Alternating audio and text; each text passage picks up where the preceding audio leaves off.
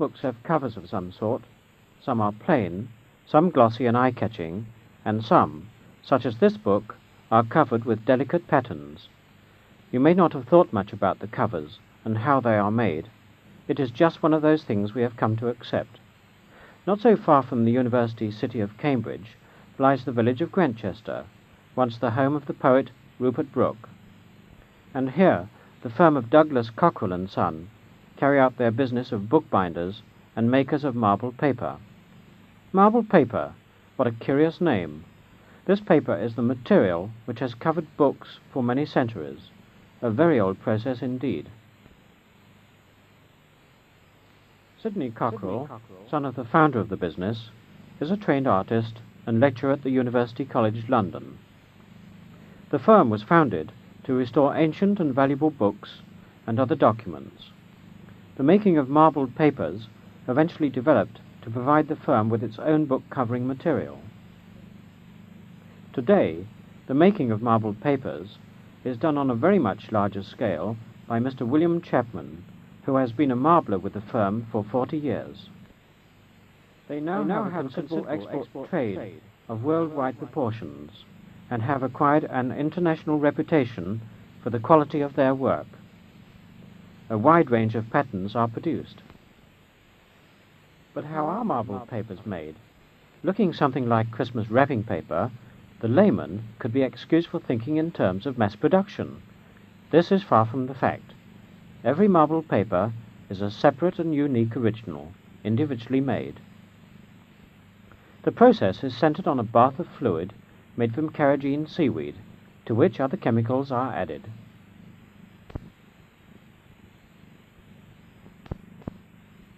Various colors are used, and these are transferred by devices called combs or rakes to the bath. The patterns produced are dependent not only on the skill of the operator, but also on the nature of the comb used. The marblers make their own combs from wood and wire to suit the effect required.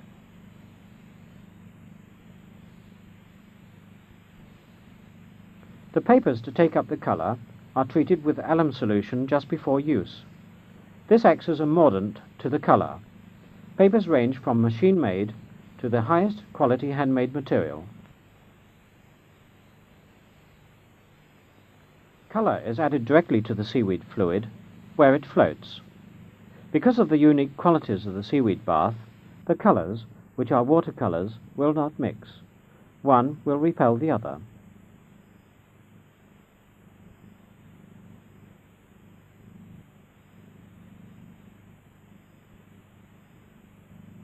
Now let us see the process in its entirety with just a simple pattern. The bath is cleaned and a comb with black and white color pigment carefully transferred to the bath. Next, a second color is added, this time red.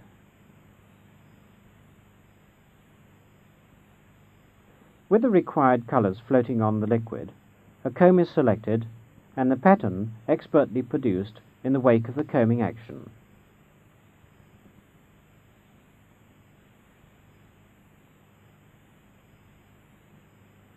The specially prepared paper is carefully laid on the surface of the bath, great care being taken to ensure that no air is trapped between the paper and liquid.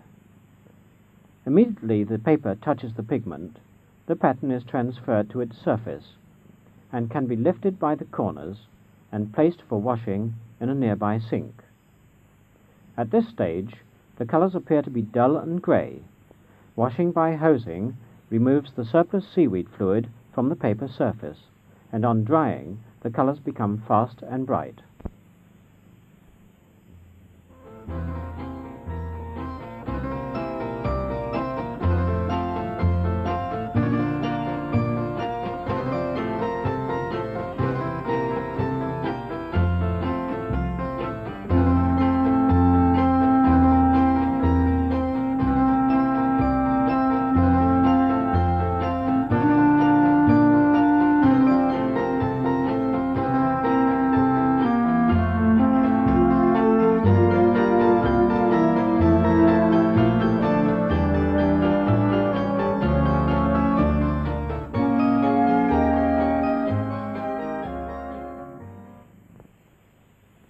Skimming removes not only surplus colour, but also oxidation products which are detrimental to further patterns.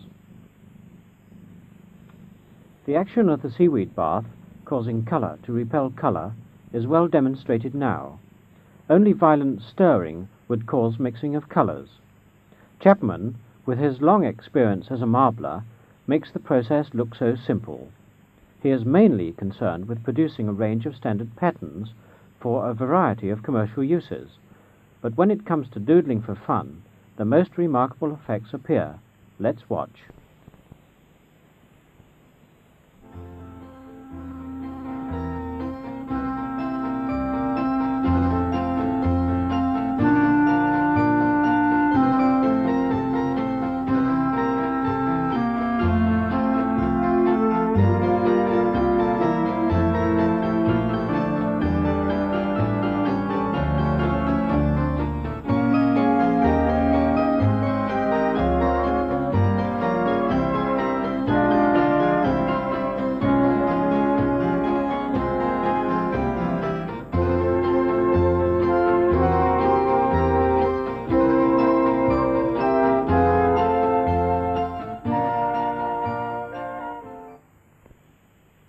Up to 5 different watercolours can be effectively used at a time. Much thought has gone into their nature and in the colour quality. The artistic placing of colour against colour and the intriguing designs produce a result which the expert can recognise as a Cockerell paper. The firm produces some 150 patterns, all of which can be recognised as Cockerell papers. The papers are used for many purposes. Of course, covering books is the principal use, but they are also used to cover scroll containers, line the drawers of antique furniture, and many other decorative uses, even lampshades. It is quite incredible the degree of precision with which the marbler repeats his patterns. As has been said, each one is quite individual, but batch runs of the same design can be produced which bear close comparison sheet for sheet. However, just as fingerprints are different, so is each sheet of marbled paper.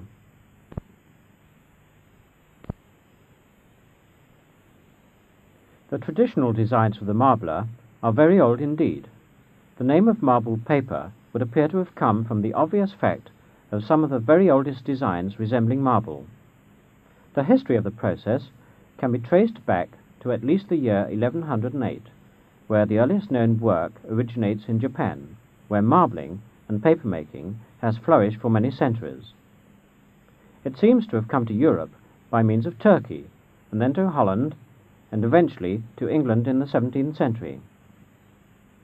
Apparently, marbled papers imported from the continent were taxed, and so to avoid paying this tax, toys and other imports were wrapped up in the marbled papers. It is quite likely that the original method of making marbles would have been in this manner, by throwing the colour onto the seaweed liquid, and then stirring to taste, one could say. Quite obviously, the designs would be less predictable, but still quite beautiful.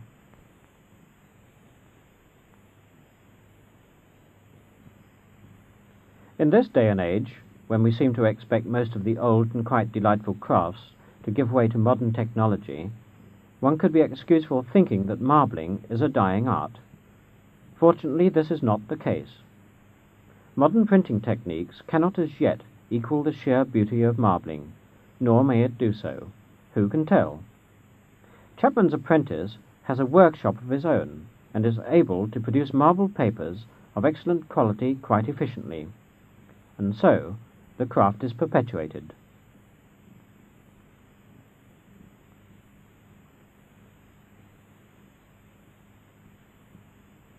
A craft derived from the curious properties of the carrageen seaweed.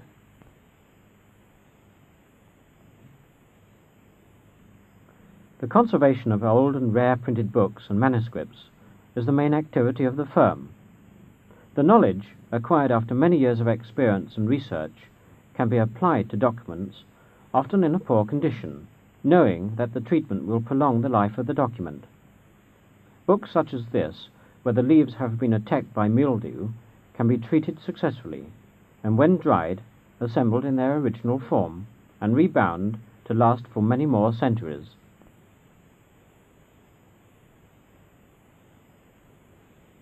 The firm of Cockerell Son have given extensions of life to many valuable old books. The flooding disaster in the Italian city of Florence caused much serious damage to a large number of priceless books. The world's experts went to Florence, Sidney Cockerell among them, and devised methods of treatment and restoration. The result promises an almost complete salvage operation. The business today employs mainly young craftsmen and women, people who are quite absorbed in their work and aware of its importance to the future.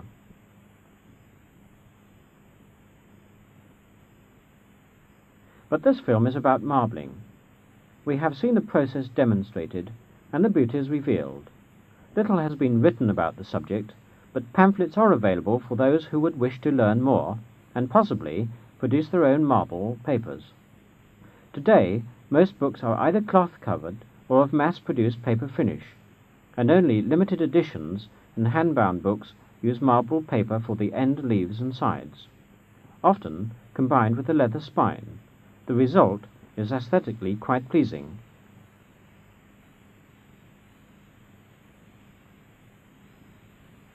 Cockerell patterns are now widely known amongst those whose lives are connected with the preservation and presentation of books.